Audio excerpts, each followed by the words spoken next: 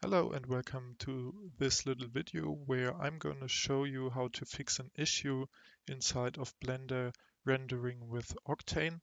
The issue is the following. You have created a beautiful animation inside of Blender with Octane and everything looks fine playing out in the viewport, as you can see right here.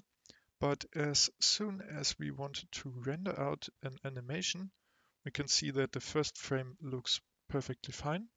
Everything works as intended.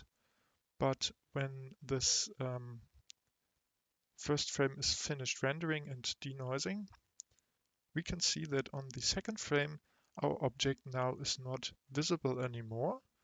And this continues through every other frame following the first.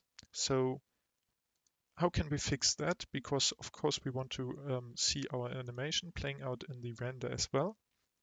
In order to fix it, we have to select the object that is not showing up in the render anymore. And in my case, it's this cube that I have modified with geometry nodes, as you can see down here.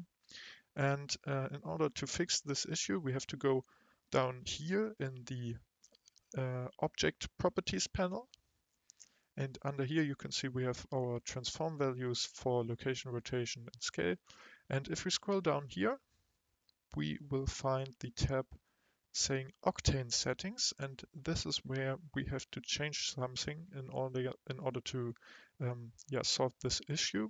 Because under object type, by default it was set to scatter for me.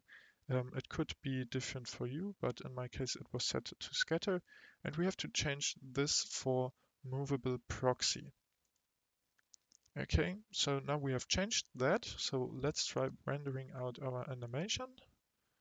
And as we can see, the first frame is still looking the same, everything as it was in our first attempt. But when we are ready with denoising, we can see that also in all the following frames, the object is now visible.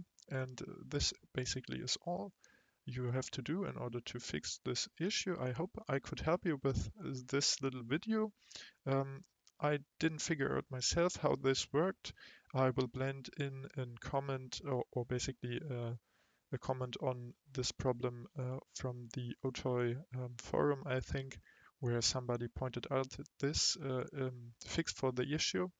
And yeah, I hope I could help you with this little video, because on YouTube I wasn't able to find a video explaining how to solve this issue, and it took me quite some research and yeah, basically a little bit of more time to find this solution. So I hope you're able to continue your work inside of Blender and Octane much quicker. So thank you for watching. Please consider leaving a like and subscribing. See you next time.